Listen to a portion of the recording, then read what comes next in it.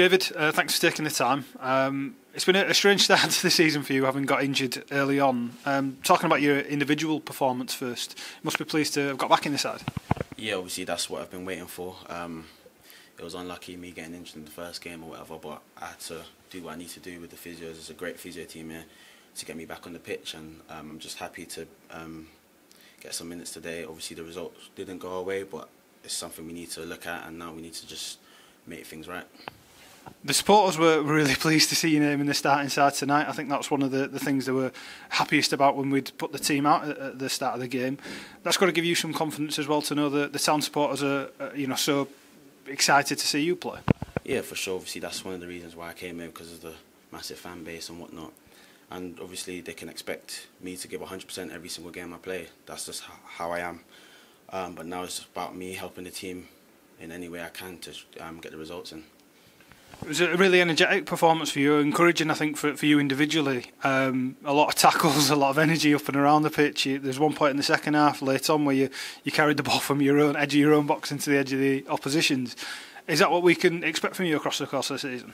Yeah, for sure. Out of position, I'm going to give a lot of energy to the team. I'm going to try win the ball back for us, and I'm going to try and run with it in possession. That's something I pride myself on, and there's a lot more to come for me. I still need to improve a lot of bits, but with the coaching staff here and things like that, I think there's a lot more to come. Obviously, it's difficult for you coming back into a side that's struggling at the minute with results. How was that for you? Was it better for you to almost be on the pitch and feel like you can make a difference rather than being sat on the sidelines? Obviously, as a player, you want your team to win all the games. So obviously, when I'm watching the games, I'm obviously wishing that we can get the results or whatever. But obviously, we haven't had the best results. So obviously, me coming in, my goal was just to get into the team and now make an impact in what way I can, help give energy in the middle of the pitch and drive the team up and bring a lot of intensity.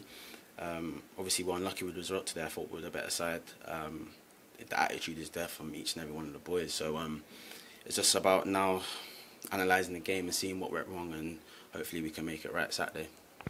You know, despite the result, like you say, the attitude seemed to be there. We did get back into the game in the second half after the penalty. What's the mood like in the dressing room? Obviously, the lads are gutted, and so we should be, because if you look at the stats, we're the better side. If you watch the game, we're the better side, we've got the better chances. But we come into the change room losing with 0 points. So obviously there's a lot of disappointment from the boys, because we need to turn these games into wins. So it's literally now we can't keep our head down for too long, because that's the beauty of football. There's a game this week, so we need to recover, look at the game back and see what we can take from this game, and go into Saturday and we just need to make sure we do a job Saturday. David, congrats on the first start, and we'll go again Saturday. Yeah, cheers, mate. Thanks. Add it up.